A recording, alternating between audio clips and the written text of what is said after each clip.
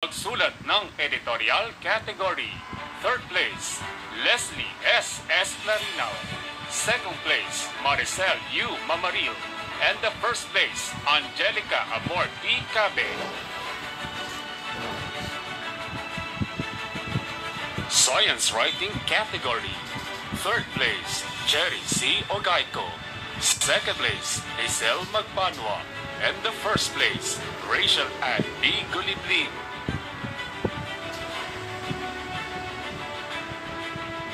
Pagsulat ng agham category. Third place, Obdulia M. Malyari.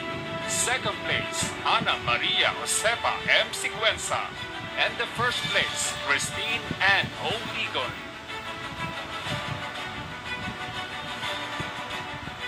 Science Writing category. Second batch. Third place, Hannah Cyril C. Oxales. Another third place, Emily B. Carrera. Second place, Christine A. Naval. And the first place, Carlota Somera.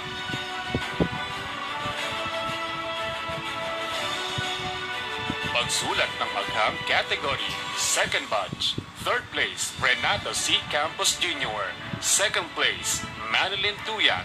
And the first place, Carlota Somera.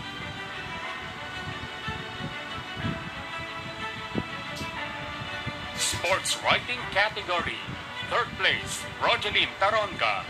Second place, Ana Marie N. Cabacan.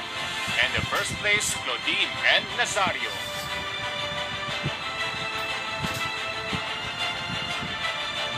Pagsulat ng balitang sports category. Third place, Ryan D. Opalsa. Second place, Lizelle B. Yatugan. And the first place, Gilier L. Dadulan. Radio Script Writing English category. Third place, No Winner. Second place, Blinky Ann Y. Calyarte.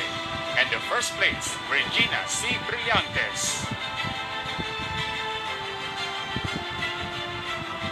Radio Script Writing Filipino category. Third place, Renato C. Campos Jr. Second place, Julian Pahilag Mago. And the first place, John Benedict E. Cruz. Copy Reading and Headline Writing category. Third place, Maria Clarice Canonoy.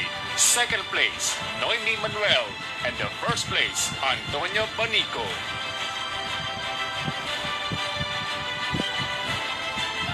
Pagwawasto at pag-uulo ng balita category. Third place, Maria Clarice Canonoy.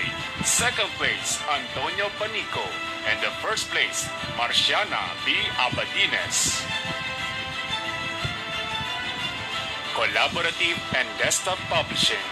Third place, Balitang Tapat from Upper Bikutan Elementary School, Danghari Elementary School, and EM Signal Village Elementary School.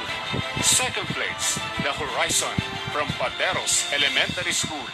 And the first place, The Paradox from RP Cruz Elementary